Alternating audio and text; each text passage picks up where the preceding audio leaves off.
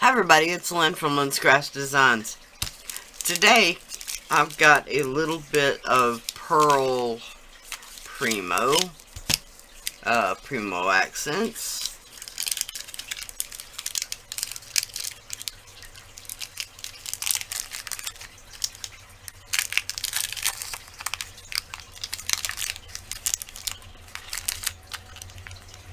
And I'm just going to slice off about 1/8 of an inch.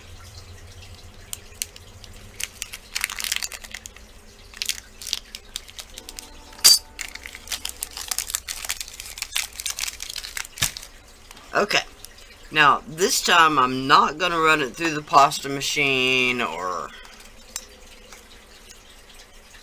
anything else. The only thing I'm going to do is I'm going to chop it up.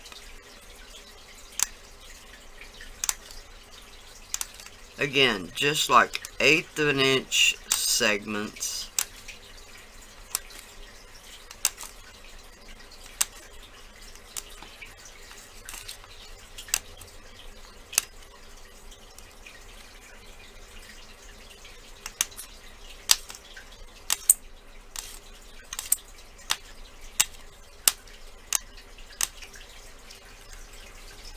The size isn't too specific or anything, just nothing too small.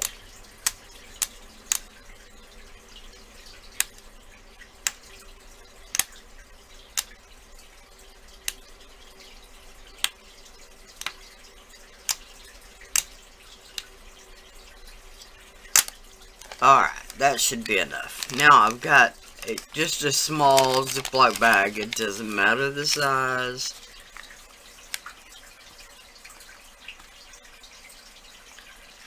I'm gonna put this in the bag, trying not to stick it back together too much, which it probably will do anyway, but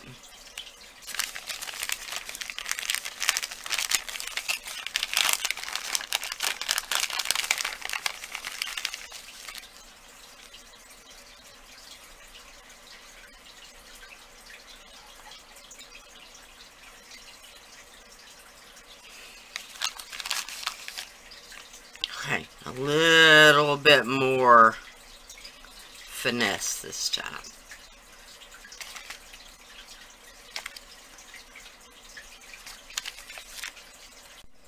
Alright, now I've got a little bit of, this is the primary elements, the teal zircon. The type of mica powder really doesn't matter. You just want to use something similar to the color of alcohol ink you're using.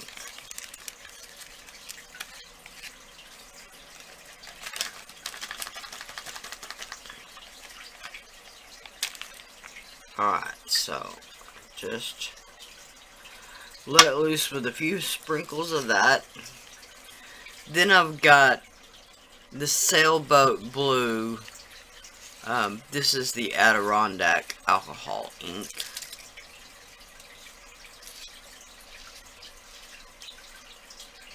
Which I don't know whether it matters or not, because yes, I do have the patina alcohol inks, but I've never used them.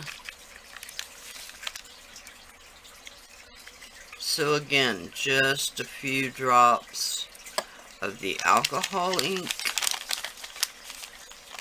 Now, I'm just holding the top closed, but keeping the air that's in the bag.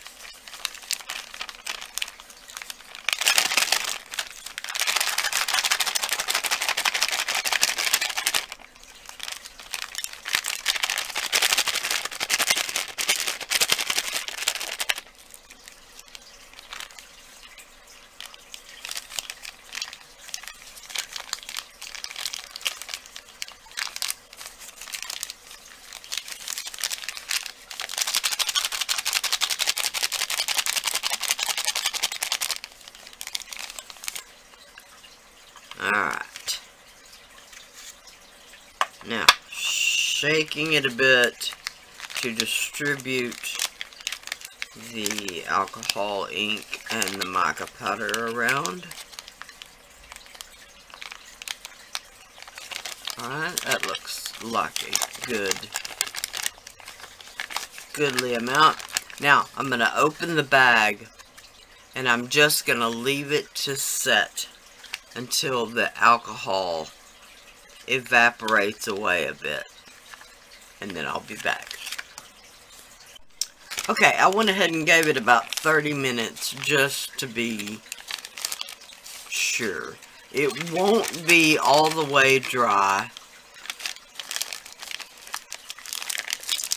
but it will be more dry than it was. Alright, then I'm going to just compact it down together.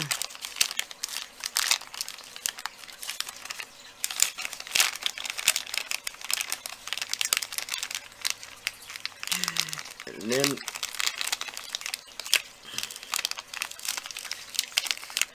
try to get it out of the bag.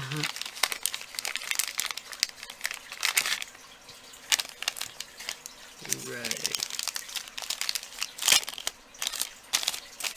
Now, unfortunately, there's no way to keep from getting blue, so. Alright.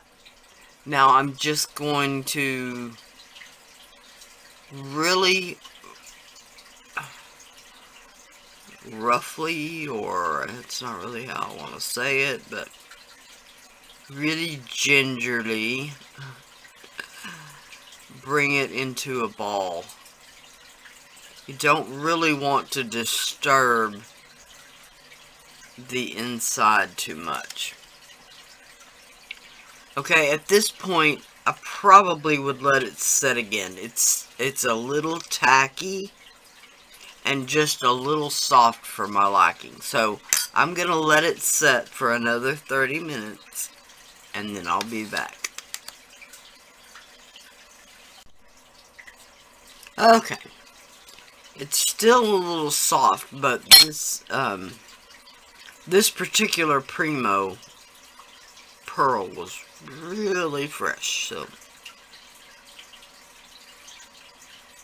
I'm gonna make a slice.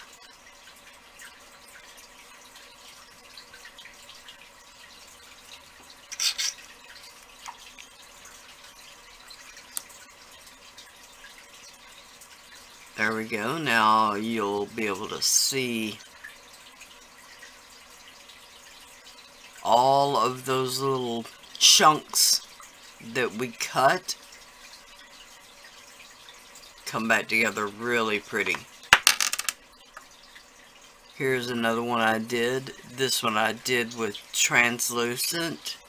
I believe it's the white translucent. Here's some more I did. This one was with a tinted bit of translucent with, I believe it was the meadow and the sailboat blue mixed together, alcohol ink. I believe the green that I used with the translucent is the citrus. And then here's another one. This one was the same citrus matrix, but the alcohol ink that I used was different. It was the brown one that I believe doesn't have a name on it, so. But it really turned out really pretty. I like it. I like that it looks, I don't want to say more like a stone, but a little like just a stone you picked up out of the driveway or something and decided to polish. So, that's the three colors I started with. Now, you can choose to round the shape a little more, but I kind of like that natural, I don't know what you want to call it, but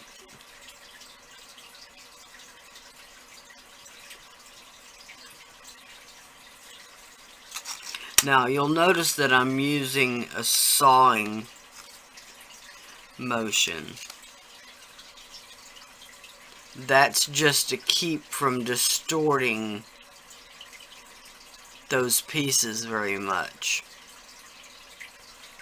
Now, I don't know if you can tell, but it does leave a sort of saw cut on the surface, but we'll deal with that in a minute.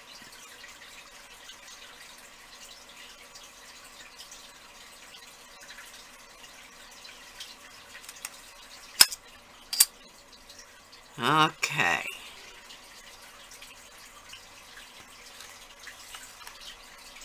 So it looks like we'll get 4 out of this particular collection.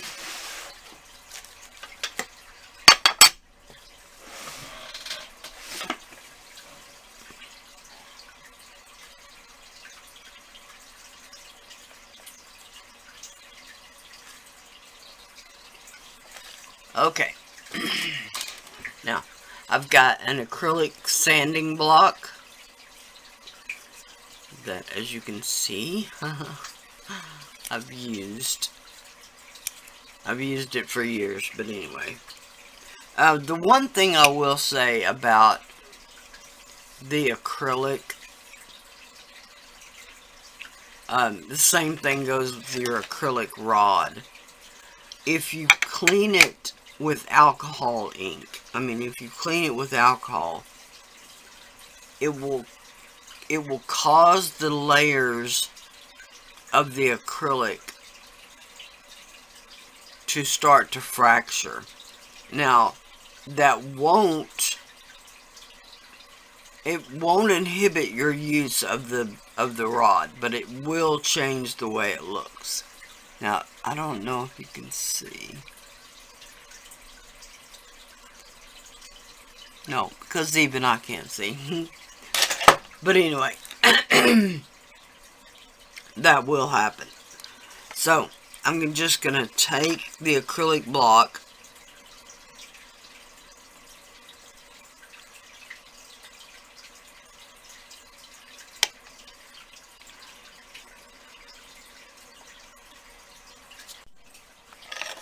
Okay, sorry about that. I had a coughing fit.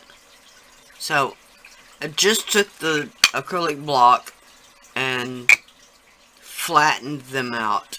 And the reason I used the acrylic block, instead of trying to flatten them with my fingers or something like that, is because it puts an even pressure on the entire piece. So that way, you won't get, like, this bit right here has a little hole. But if I tried to flatten it with my fingers, I would actually open up that hole more. So with the acrylic block, it's just going to flatten the piece. So it won't open those holes up more.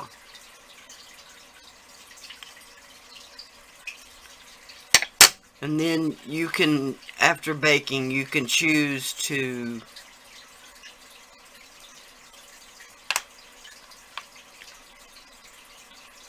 put resin on them, or you can just choose to leave them.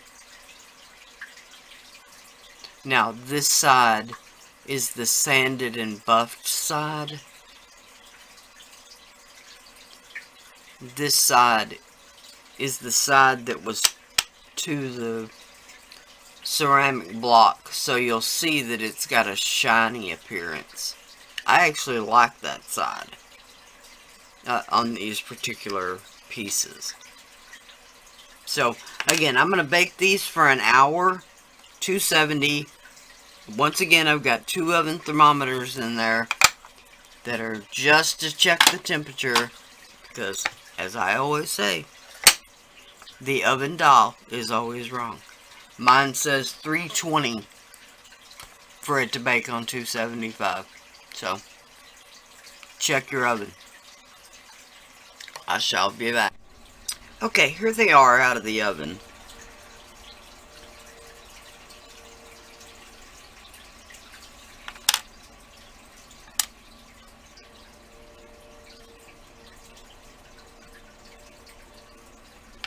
Now, I'm out of UV resin. It's probably in the mailbox, but so I won't be showing you how to do that today, but there are lots and lots of colors you could try this with. Imagine a gold with a black acrylic ink. I mean, alcohol ink. Wouldn't that be pretty?